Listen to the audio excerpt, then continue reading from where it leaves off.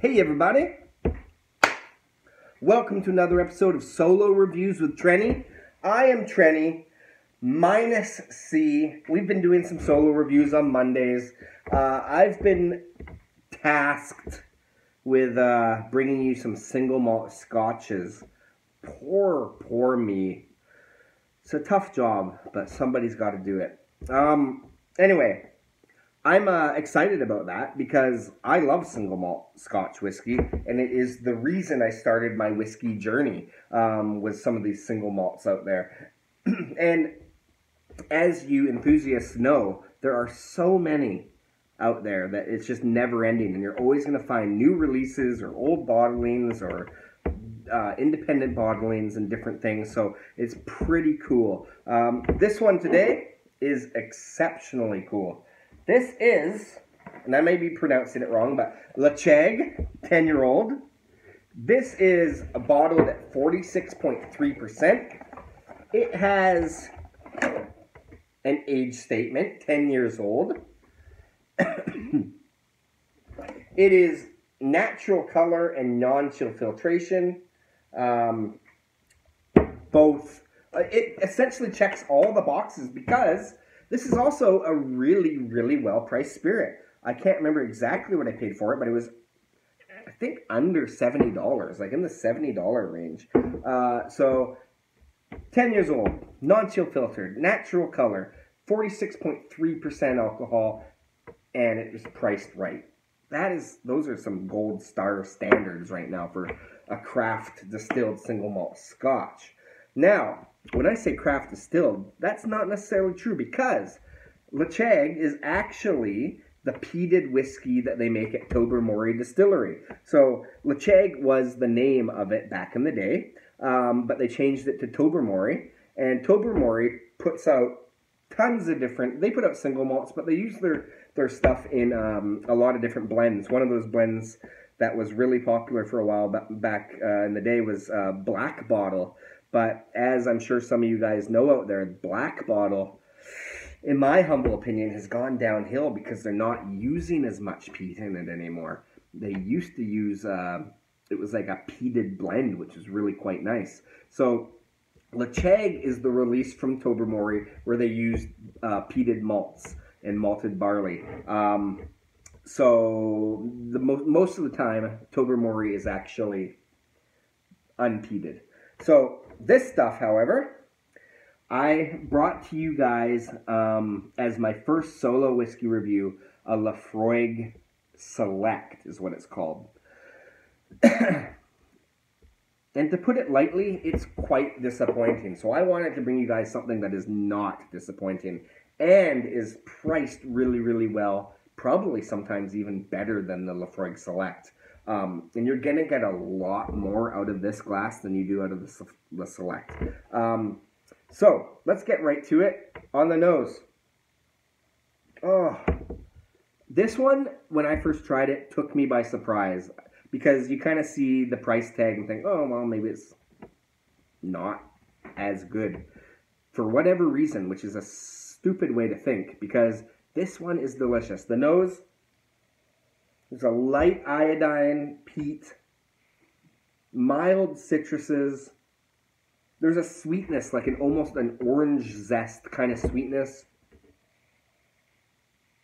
You can really dig your nose into this one and get a lot of different things out of this. After, about 20 minutes of nosing this, I started to get like shoe polish and like a salty smoke.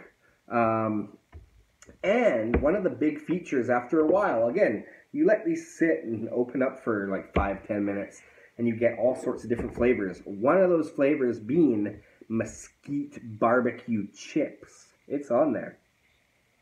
It's sweet. It's salty. It's smoky. A little bit of that campfire smoke, but it's more like almost like an iodine kind of a peat. Oh, so good. Okay, we're going to get right to the taste. I'm trying to make these reviews not as long, just because it's different when there's just one of you. So anyway, let's get to the flavor.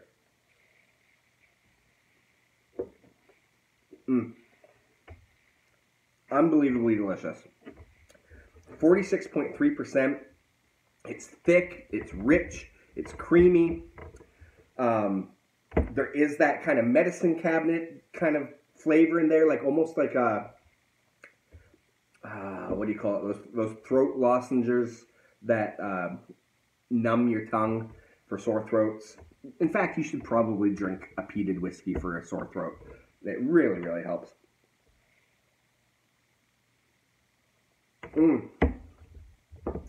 There's like dried raisins. I guess all raisins are dried, so maybe I should say dried grapes. Anyway, there's brown sugar, a little bit of molasses, a mid-palate as you're swallowing it, mid-palate smokiness. It is so just well-made tasting and so delicious that all you people out there that are looking for a peated scotch that isn't specifically from Islay, because this is from the Isle of Mull, and these guys are doing it right now. This is a distillery to really keep your eye on. It makes me want to go out and try some just the regular Tobermory products, because if their products of unpeated whiskey are as good as this one is behaving these days, then I think that's going to be something interesting to look for. Okay, back into it.